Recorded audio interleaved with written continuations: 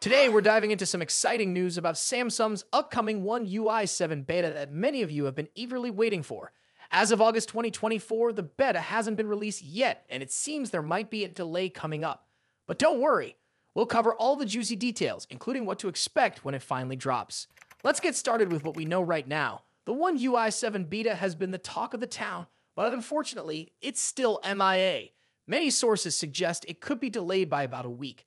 However, when it does arrive, it's rumored to include some seriously cool new animations and improvements that you won't want to miss.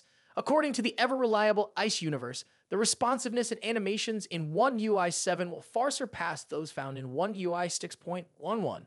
We're talking about a whole new level of user experience.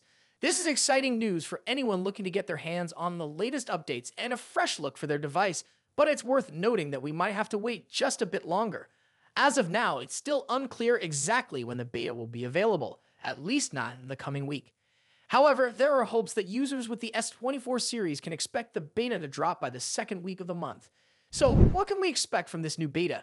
Well, tipsters are buzzing about the animations being so impressive that users will feel the need to switch from One UI 6.11 immediately. ICE Universe has a solid track record when it comes to Samsung news, so this claim certainly carries weight.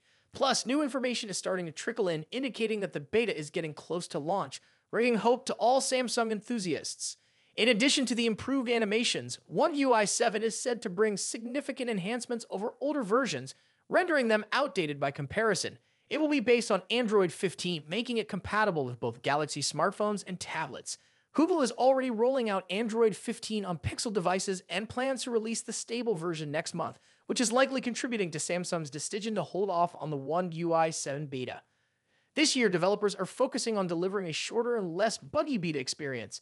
This means that Samsung is putting more effort into stabilizing the new OS, which should help users find and report any minor issues before the public release.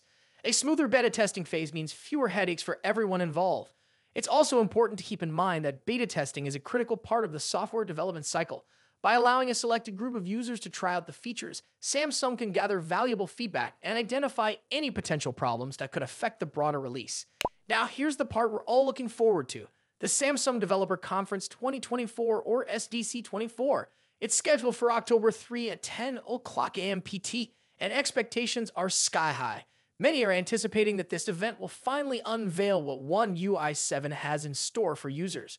During the keynote, Samsung is not only expected to showcase One UI 7, but also to highlight a host of other innovations, including Galaxy AI, Tizen, SmartThings, Samsung Health, Knox, and much more. The keynote will kick off with Samsung's CEO and head of the Device Experience Division, Jay Shahan, discussing Samsung's vision for AI and how it ties into the broader user experience for their devices.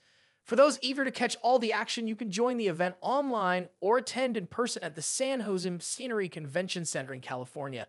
This is a fantastic opportunity for developers and tech enthusiasts alike to gain insights directly from the pros at Samsung and see firsthand what the future holds for Galaxy devices. Don't forget to share your thoughts in the comments below. What features are you hoping to see with One UI 7?